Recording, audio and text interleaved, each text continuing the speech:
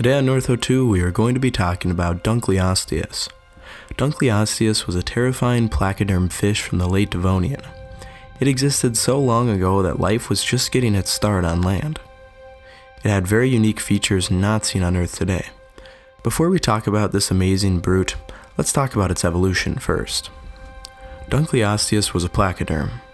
Placodermy is a class of armored prehistoric fish which lived from the Silurian to the end of the Devonian period. About 430 to 358 million years ago. They were very unique in a few ways. Their head and thorax were covered by articulated armor plates, and the rest of the body was scaled or naked, depending on the species. Placoderms were among the first jawed fish. Their jaws likely evolved from the first of their gill arches. Placoderms are thought to be paraphyletic, consisting of several distinct outgroups or sister taxa to all living jawed vertebrates, which originated from their ranks. This means that placoderms are likely the ancestors of everything from dinosaurs to people. This is illustrated by a 419 million-year-old fossil, Entelognathus, from China. It is the only known placoderm with a type of bony jaw like that is found in modern bony fishes. This includes a dentary bone, which is found in humans and other tetrapods. The jaws in other placoderms were simplified and consisting of a single bone. Placoderms were also the first fish to develop pelvic fins, the precursor to hind limbs in tetrapods, as well as true teeth. Another thing to note about these true teeth is that they actually evolved from scales. So next time you brush your teeth, you should know that you're really just brushing modified scales. This is why the Devonian and other periods around this time are so interesting. They show us how fundamental traits of life on Earth came to be. Placodermy was a really diverse order which controlled much of the ecosystem at the time. It consisted of armored predators of all sizes and even a giant whale-like filter feeder.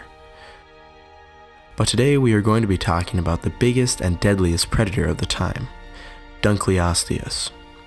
Dunkleosteus is an extinct genus of anthrodire placoderm fish that existed during the late Devonian period about 358 to 382 million years ago.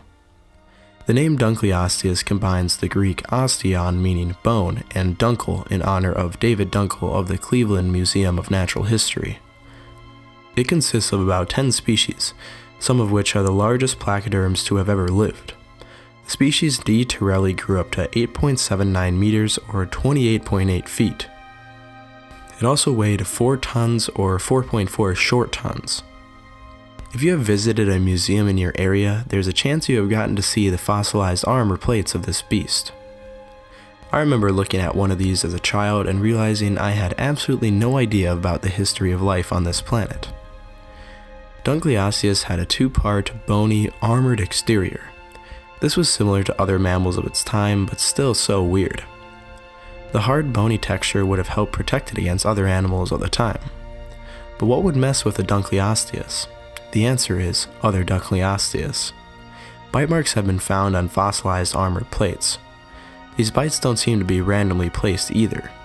In some fossils, there are several gouges across the bone ending in a big fracture, the result of an attacker biting numerous times until the victim's armor finally cracked.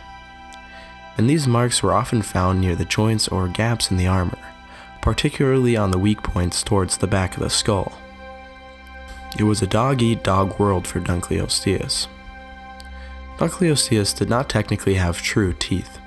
Rather, it used sharp bony plates which formed a beak-like structure. This structure would have been self-sharpening. In the ocean, it would have rubbed these plates together to make them sharper. On this beak, it possessed very scary-looking fang-like features. It was found that it could open these jaws very fast, and bite down with an enormous force of 6,000 newtons, and at the tip of the fangs, it would be able to generate over 7,000 newtons. It had a very unique way of opening its jaws which provided a lot of speed. The opening of the mouth would have taken 20 milliseconds, and the whole process of opening and closing would have only taken 50 milliseconds.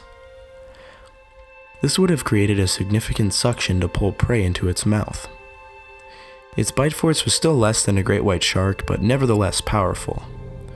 Though it is cool to think of Dunkleosteus swimming around with a horrid beak, it probably had lips covering its beak. Many fish, like piranhas and great white sharks, do not have their teeth showing when their mouths are closed. Though placoderms are a slightly different story, it is likely they had some type of covering over their teeth. It was found that juveniles were born with very strong jaws, basically proportional to their older, mature selves. They would have used these jaws to mainly attack soft-bodied organisms, but hard-bodied organisms could have also been a target. It is also possible that Dunkleosteus gave live birth. A fossil of a closely related placoderm that was found showed a young embryonic skeleton inside of an adult. The fossil was found of a closely related placoderm to Dunkleosteus, and it was older. So there's a good chance that not only Dunkleosteus gave live birth, but basically all placoderms gave live birth. Mature Dunkleosteus preyed mainly on other fish and ammonites. They lived in the open sea all around the world. Juveniles lived in shallower areas and fed on softer animals. When they grew up, they could swim wherever they wanted. Dunkleosteus is one of my favorite prehistoric animals. Top 10 for sure. So old and so interesting. The T-Rex of its time. Thanks for watching. It would be very nice if you could subscribe to the channel. I have a lot of other videos about ancient life and history. So, anyways, this has been your host, Northo2, and I'll see you on the next one. Bye. Dunkleosteus was technically a fish, Dunkleosteus? so you might be able to accurately describe it as a